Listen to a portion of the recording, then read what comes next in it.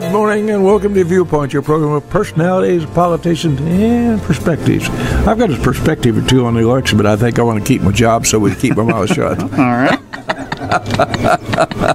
So we appreciate your listening to Smokes. Oh, by the way, speaking of your listening, now the Nielsen ratings are very important. They keep Mr. Kirby busy up here, tabulating all the reports that come in.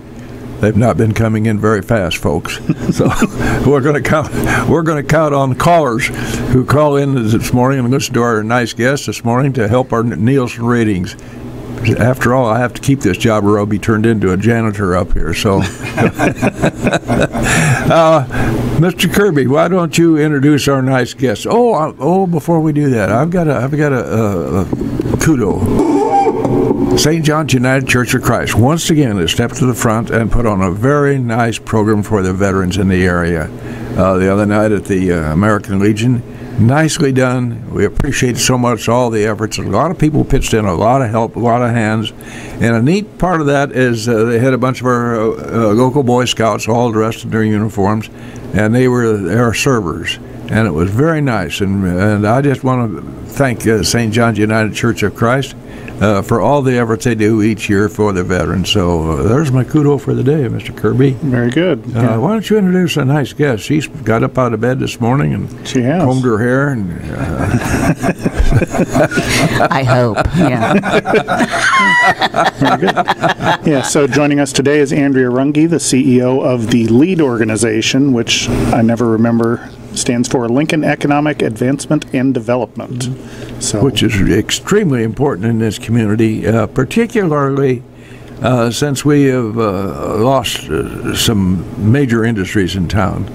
And, speaking of major industries, let me give a kudo to the folks at Eaton. And they're an important part of our community. Anytime we have a little charity or anything going on, those folks rustle around and they raise up some nice things for Lincoln and Logan County. So let's just put my hat off and tip it in the direction of Eaton Industries. Go right ahead. I stepped on your toes, Loyd. Oh, that's all right. I've got 10 of them. But that'll happen often. That's all right. So once again, Andrea, thanks for being with us. Well, thank you for having me. I always love being here. I mean, I've got good coffee. I've got a cat, and I get an opportunity to talk about Lincoln, and I mean, it doesn't get better than that for me. I'm in my element. I'm happy. You're happy. Well, that's what we aim for, is happy guests. So you've got several things going on here. It's the end of the year, winding up some activities, and kind of looking forward toward next year. I know you had a program earlier this month, the Defy Ventures program. So how did that go? Why don't you tell folks what that is? Sure. And, exactly what took place. So it was our last training for the year, community event. We had 7 this year, which is a lot, I think.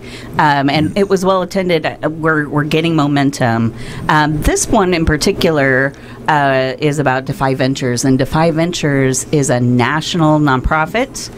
They are in 8 states currently, and they go into the prison system, and they work with people who are currently incarcerated to teach them entrepreneurial skills and help them in their reentry. In doing so, they first of all, I believe the statistic, and I don't have them in front of me, so give me a little grace. We do that. Yeah, oh yeah. Well, we'll call you in the morning. So I think it's like 80% of the people who graduate from their program, when they're released, they have a job in 90 days because they're teaching them really good skills. But then also the recidivism rate, which is the return to the system rate, is cut dramatically for this population. So there's national data behind this work they're doing. And we are lucky that Illinois is the youngest of the 8 states to do this. But the second prison that they're putting this on in is Logan County Correctional Center. So it is this really great opportunity for folks to learn and change the trajectory of their life while they are inside the system. But it doesn't stop there. They do programming. They have boot camps that are online for anyone who was impacted by the justice system in any way that can go on. They can apply, and they have a kind of a truncated program for them, which helps them experience entrepreneurial skills. In doing that, they have a Shark Tank type competition at the end. They offer scholarships, accelerators, grants for those programs for people who are actually starting businesses when they get out. It is phenomenal, and it's happening in our backyard. And in order for that to work, first of all, they are looking for a facilitator here because they took on Logan right in COVID. So it is a program that is going but needs a little more support to continue. They are looking for a part-time facilitator here at Logan County. I have the job description. I put it on Lead's Facebook page, not the description, but direct message me on Facebook. I'd be happy to share it with you. They're looking for really good people who are good people. They're people. And they're willing to learn, and it's because they're willing to teach them. And anyone who is justice impacted is actually encouraged to apply. They are doing amazing work, and with all kinds of populations. They actually were talking to the group because our group on Monday, very community-minded folks in the room, and they were talking to those people about they have a community aspect to this, which would be people who are out but actually are in a certain area that they could all join together and take this class together. So they're really trying to make it as easy as possible for people to learn these skills and get the ability to become their own entrepreneur. They call it CEO of your new life. That's what it's. There's all kinds of. It's like alphabet soup in nonprofit work, but theirs has like a whole directory of alphabet soup. But they call it CEO of your new life, and they have actually some programming that's specific for young people who maybe are in the juvenile justice system that is prepared specifically for their cognitive development, the stage they're in. So they really have taken the science behind it and made it applicable to all kinds of populations that have had these kind of experiences. At the end of the program, they each get a certificate from the Drucker School of Entrepreneurship. I mean, it's legit. And even if they don't use that to own their own business, they really have something that they can put on a resume and build.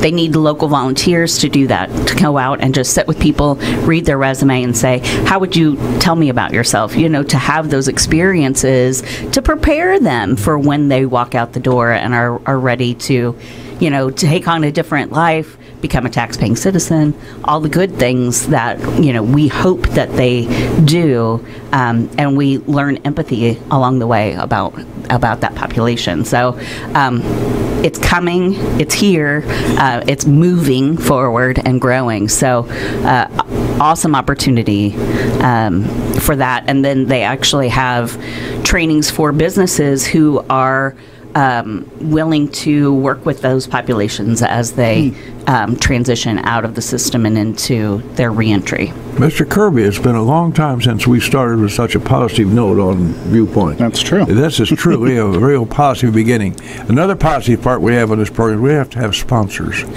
And if we don't recognize those sponsors, we're going to be in deep trouble. So go right ahead, Mr. Ash.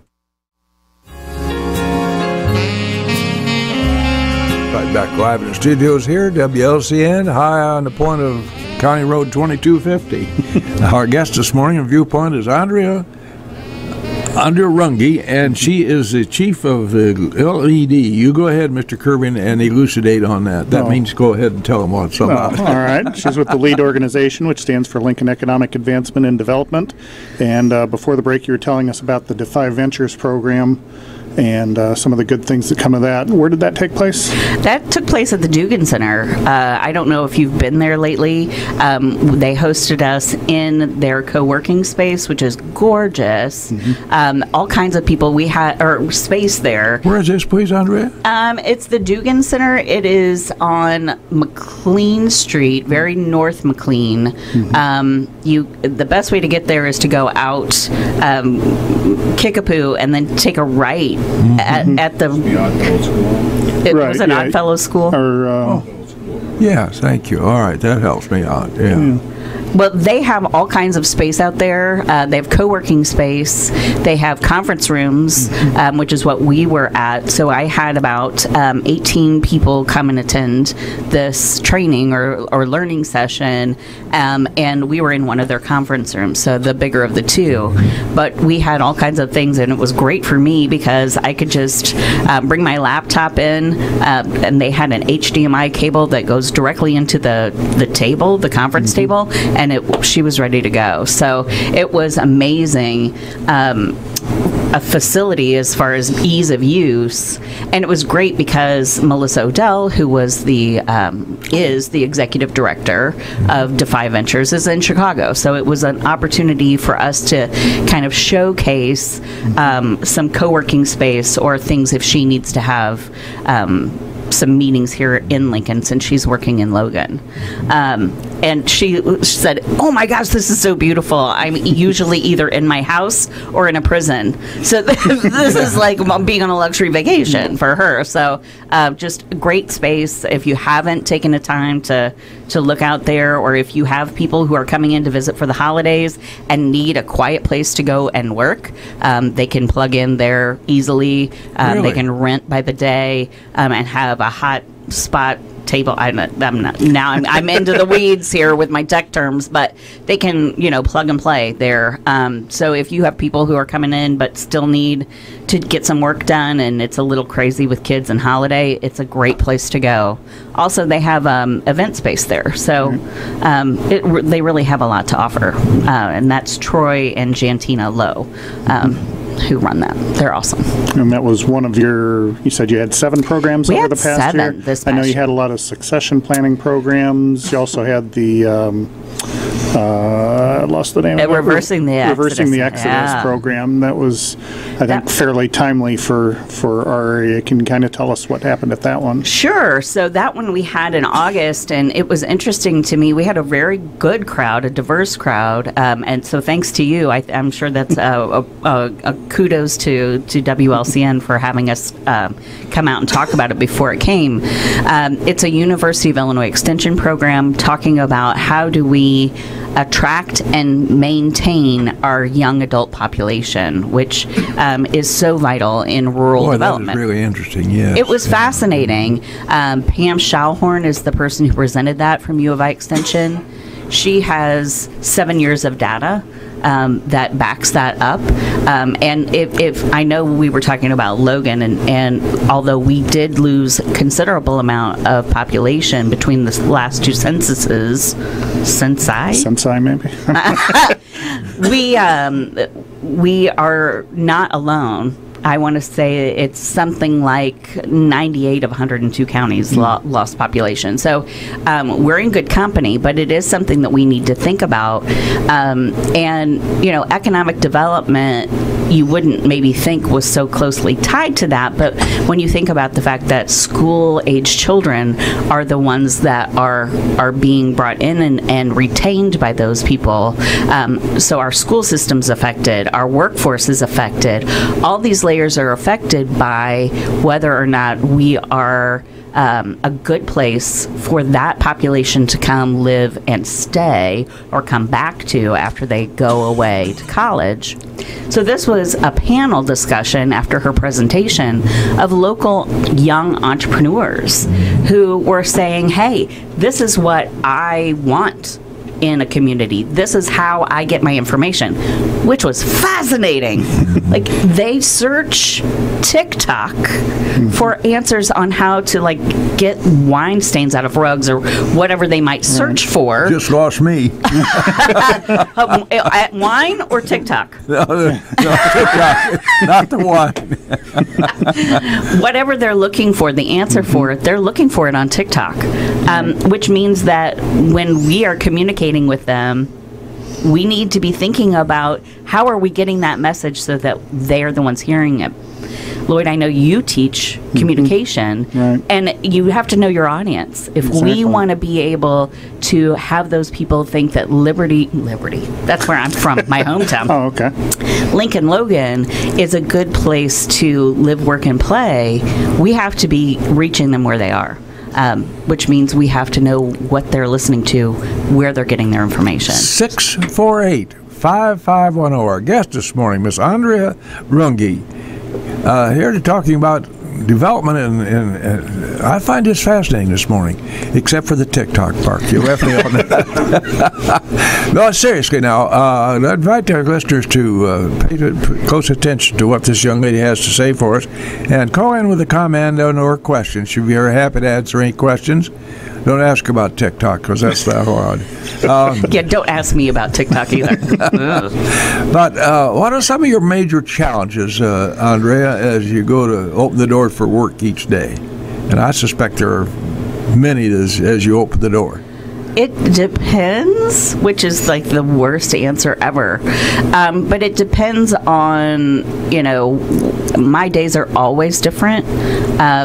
What I intend to do for the day or the things I intend to tackle for the day sometimes are very different than what I do for the day.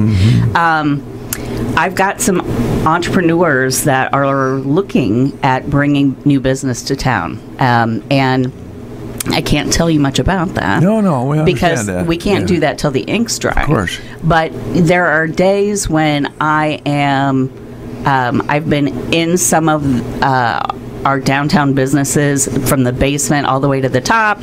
I sometimes scream like a girl when I'm doing that because there are things that I unexpect to see. Like I was upstairs in the Blue Dog building the other day. There's a stuffed coyote up there, which scared the bejesus out of me. And I screamed like a girl, and I was with a bunch of dudes, and they were like, "What did you scream about?" I'm like, "It's a coyote. It's fine. It's stuffed. It's just unexpected." But so some days it's that, and we're looking 6 hours at a time for a space that fits their needs. The other part of that, so that's sometimes a challenge. Sometimes banking is a challenge. And a lot of times, actually, banking is a challenge. Capital for a new entrepreneur is a challenge. But sometimes it is finding the right spot. The other side of that coin is when you're doing that, you're seeing someone new look at where you live. I have that perspective often because I'm not from here. But when I'm entertaining people like from Chicago, Melissa, or from other places that are here, I get to see Lincoln through their eyes, which is super positive. Like, this is awesome. It's so cool. I love this downtown. There's so many things. It's building its potential. It's ripe with possibility. And I think that if I had a challenge, it is transferring that kind of enthusiasm to the people who live here and are used to seeing those things and don't see them as special, because it's so special. And people who are coming from other places see that. And people who live here are the ones that I hear things that aren't so glorious from. And in fact, Andrea, we do have some special, and I emphasize that word, special shops downtown. Small businesses, very unique. And we're really tickled to death they're down there because they attract people downtown. They certainly do. And it's a great time to talk about them because I know you've had them on your show before. Our downtown businesses are a very tight-knit group. They're well-oiled. They have good vision. They work together, and they create some and special in this case seems a little lackluster. They create, with Christmas coming, they create an anticipatory season for people who live here or people who visit here. You think about the holidays, and my husband said this just the other day, it's kind of like going on vacation. Part of the best part of the holidays is anticipating them coming. Yes. And when we sit in front of a computer and we're looking for things online, we don't get that experience. When we're downtown and we're shopping, like today, the snow is falling. It's picturesque. It is a Hallmark movie incarnate. And we get the opportunity to do that because we live here and we see those things. But that, what is coming up in our downtown area is a well-crafted experience, and these people have been working on making that happen for a very long time. So when we talk about that, we talk about part of the reason we want to shop local. And not only is it because it is a thing that helps us get in that anticipatory holiday spirit, it's because it is much more impactful to our local community when we spend those dollars locally. So I did this last year, and we'll test your memory. There's my problem. So, if we take $100 and we spend that $100 in a shop downtown, and well, I'm not going to call out anybody, but if we spend it in a shop downtown, how much of that do you think stays in our community of $100? Mr. Kirby? $91. Ooh. Do you have a guess? Yes, about 65. Okay. Jim? Is this a higher or lower? 85. 85. Okay, you're all very good guesses. Mr. Gossett, you're closest. It's $70. So about that $100, $70 of that stays in our community and cycles again. If we spend that at a major retailer, and I am not in any way keeping any major retailer from coming to town, please come and visit us. Or online. But if we online. well, I'm getting there. Yeah, okay. If we spend it at a major retailer that's here in town, how much of that $100 do we keep? About 38. Ooh, and 27. 15. 30. It's 30. You're all very, very close. It's $30, which is still great. If we spend that $100 online, how much of it stays in our local community? $8. I was going to say 6. 3. 1. Only if the driver is local, the delivery driver is local. Okay. So those dollars, and there are times when we have no choice because what we need isn't available. Right. But I would challenge you to look first. Because if you're spending it downtown, of that $100, you're investing $70 in your community. If you spend it at the west side, that $100, you're investing $30 of it back in your community. And if you can't find it and you go online, that's fine, but know that that money is investing in someone else's community. Yes. So it's not that any of it is bad and we all have to juggle these things because that's the environment we live in. Mm-hmm. But it does make a difference in where you spend those dollars and where that investment is going. We oftentimes think of it as a transactional thing, right? We are giving cash for a good. And it is that. But when you look at the economics of it, it's much bigger than that. It is an investment. And the way that you decide where that investment goes is on where you spend that $100. Econ 101. And our lecturer this morning is Professor Andrea Runge. And now seriously, you've addressed some basic truths which we all need to remember. 648-5510. Somebody call in and talk to this young lady. She's full of knowledge. And full of something.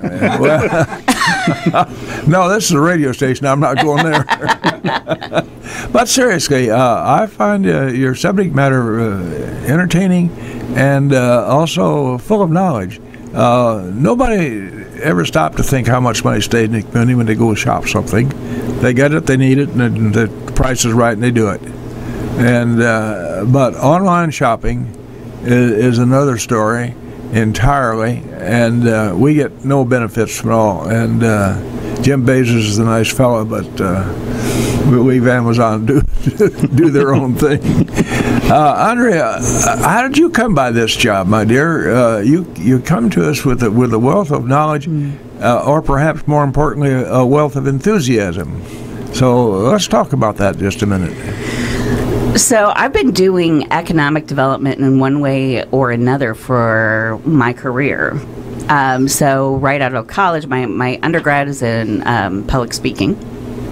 And right out of college, I ended up in a bank, which is a very different experience when you were a speechwriter for 4 years. But so I learned about banking, and I was in the commercial lending department, which is which I just stumbled into it. I was a temp, and then they hired me on, and I kind of grew up through the ranks there and started doing commercial loan servicing, which is where I was answering questions for people. So I got to understand how to explain basic finance to people. And when I left there, I went to a national retailer or a wholesaler where I managed half of the country's sales force, their outside sales force. So I got a little bit of retail, the background of retail and how that works. And they downsized, and I was without a job. And I went just to do some regular networking. I went to my old boss, who had started working at a nonprofit, and I said, hey, here's my resume if you know anyone looking. And he said, don't take a job until you talk to me first. I'm here by myself, and I need someone with your skill set. And so about 2 weeks later, he hired me, and I ran a statewide revolving loan fund for 18 years. And I got the opportunity to work with entrepreneurs and help them kind of grow their business is when I got really into that part.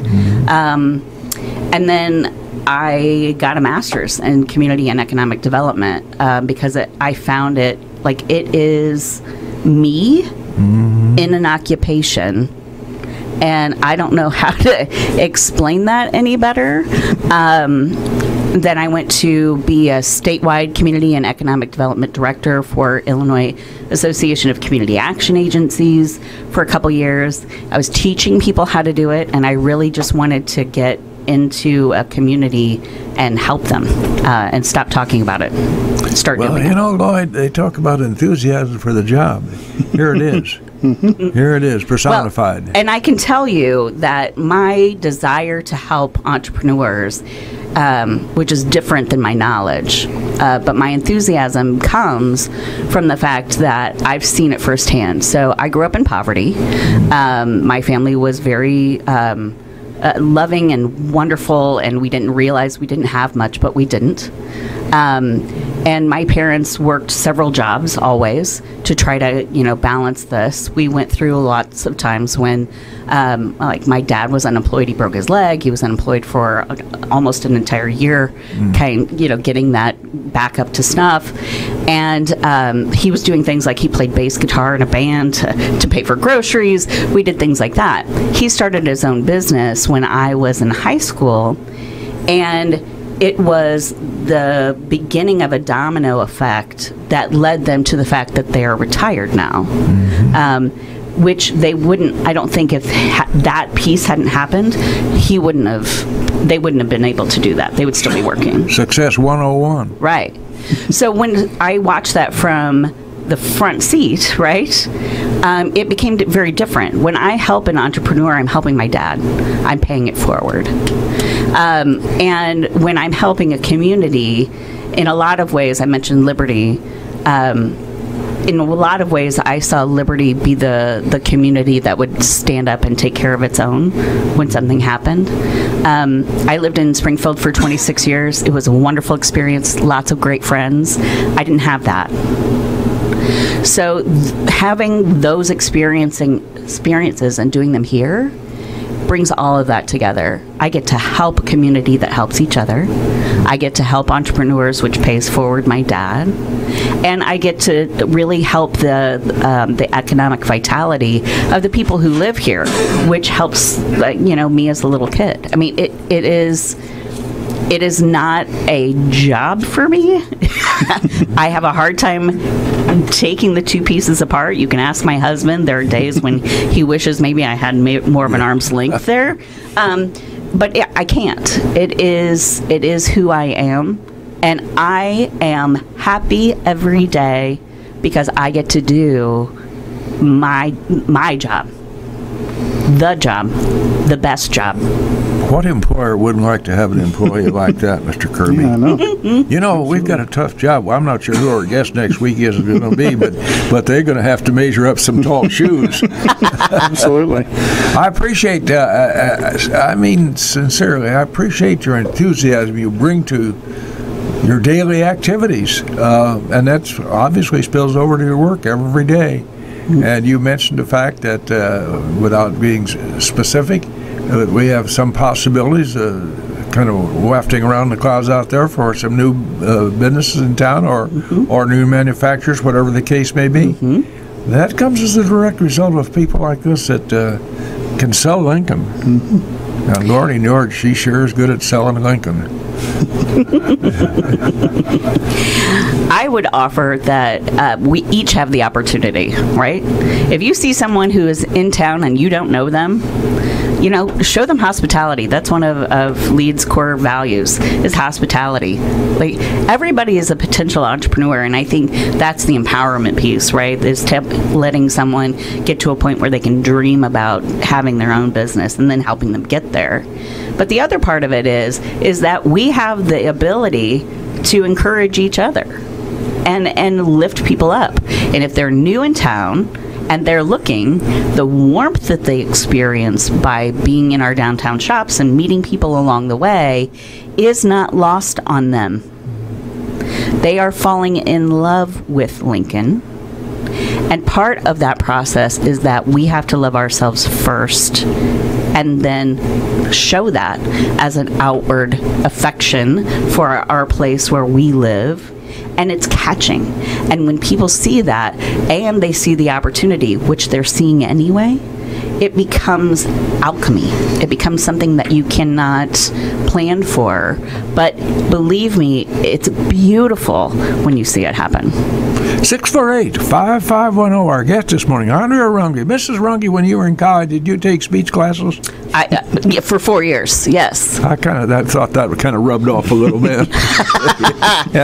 and your enthusiasm. How about debate? Did you get involved in the subject of debate in your formal education? I did not take any debate classes. My husband would probably tell you that comes naturally. I didn't need any formal education for that one. We'll give him that. No, I did take a lot of speech class, persuasion theory, a lot of figuring out the not the psychology, but there is a lot of psychology to messaging, how we learn, how we take in information and turn it around. Those things change all the time. Like Loyd could tell you about, like, repetitive things that we have to hear before it kind of sinks in. It used to be it was like 8 and now it's like 22 or something, probably more now. Things that we have to hear over and over again before they actually become part of our automatic thinking. So those things all kind of come together. But luckily, when you've been given the gift of gab, as I have, and had those things crystallize, they happen quicker. Sometimes that can be very positive. It depends upon how you control it. Well, control. Well, seriously. Yeah. Seriously. Enthusiasm unbridled, as opposed to enthusiasm bridled, there's a big difference. Focused passion, right? Exactly. Yeah. So one of your passions you're focusing on, I saw in the recent press release that Lead's teaming up with the Next site. We are. Hoping to get some establishments out on the west side. Can you tell us about that partnership? Sure. So it is a fairly new partnership. The announcement is very new. It was last week. So Next site is a national development I wouldn't say they're a broker, but they are in the broker line of work, right? They're marketing places to developers and making connections to help them both. And there is a program under Ameren, Illinois right now, which is how it came to Lead, which is that Ameren is willing to underwrite a major part of their expense to help rural communities in Ameren, Illinois' footprint. So by taking the opportunity that we had with leveraged funds from Ameren, we can get a deeper penetration into marketing to that specific retail customer, into that market, by teaming with Gossett. So having that developing it takes years and years of work, and a lot of money. And we are only a year and a half in, or a year and 9 months into our tenure here at Lead. And we have a lot of great donor base, which everything we do is from local donations, and therefore everything that we help local entrepreneurs with is free of charge. But when we do that, we have to be really good stewards of our money. That's another core value of Leads. We want to be good stewards. And when we do that, we have to think about how do we make the biggest bang for the least amount of money. And partnering with someone like Gossett to put a highlight on our West Side locations that are vacant or could be developed is a way to maximize my one employee in a very economical way. They are so we signed the contract in September, and already we have been represented by them with other communities. We're not alone, but with other communities, we've been represented at the International Convention of Shopping Centers, is what I want to say. It's ICSC, and that has been in Florida, in Atlanta, and Chicago. So we have had the opportunity to have someone talking about Lincoln and Logan County in those things without us having to leave or get a booth or pay for a booth or get their attention. I would be me kind of standing around waving my arms, which I think they would get attention, but not the kind we want. We're not going to touch that. But, this is a way for us to be really strategic and good stewards of these dollars to leverage this opportunity. I also want to mention that I've talked a lot about community learning events. We are planning some in 2023. They're going to be great. The one that we're working on most right now is on social media. There's a young man in Mount Pulaski. His name's Cale West. He has a company called Print Digital. They are blowing up on a social media stage, and he's willing to come in and give a presentation for free to Lincoln businesses about how to better use social media to get your message out. And then he's agreed to have like a quarterly follow-up, because he's meeting with the Twitters and TikToks and all those people every month or quarter to learn what they're changing, how they're changing the algorithms. He's willing to share that with us in real time for free. There are all kinds of things like that happening, and that is being underwritten in 2023, by the Community Foundation Land of Lincoln out of Springfield. So we got a $2,000 scholarship so we can provide food to local people as an enticement to come in and learn about the things we've got going on. Talking about learning about the things you've got going on, as you mentioned, you've had several programs throughout the past year. You've also got a survey out now where people can provide you some feedback as far as the things you've been doing and maybe things they'd like to see in the future, I'm guessing? Yes, so we have a survey out. We have a couple surveys out. Our partners right now have a partner satisfaction survey, whether they are a donor, a community partner, or a collaboration partner, or anyone else, to give good feedback about what they know about Lead, how we're doing on our community values, just a good assessment. I can be killing it in an office, but if people don't know what I'm doing, it comes through in that survey. Like, I don't know. So it's a way for us to do the evaluation to give into that cycle so that next year we're doing better. This work is never done. It's always in a cycle. And we use a model that they use in community action, because that's where I was for a long time, which is results-oriented management. It is like results-oriented management light, because but I'm constantly looking. I'm in my evaluation stage so that next year what we're doing is even more specific to what people want. And then we'll do that every year and recycle that information into something that's more positive or useful, beneficial. Well, go ahead, Loyd. I thought you were ready with it. Oh, no, I thought you were moving there. I didn't know if you had a question or you were showing off your 91-year-old sweater. Yeah, that's what I was doing. Yeah. You mentioned, real quickly, economics, and that includes borrowing. Years ago, many years ago now, I needed some significant money for my business, and I was going to the Small Business Administration in Chicago. And I went there in a chauffeur-driven limousine to borrow money. A friend of mine had a car, and he says, "Have him take you." Well, they turned me down. They must have seen me get out of that chauffeur-driven limousine. I was going to say, that could either go really well or really, really not well for you, depending on who. The bottom line was, he told me, he said, "You're too well qualified. You can get your money at home," which is what I did. Anyway, I always thought that was kind of interesting. Go to the Small Business Administration of the United States of America, a chauffeur-driven limousine to borrow money. Only in America. Only right? in America.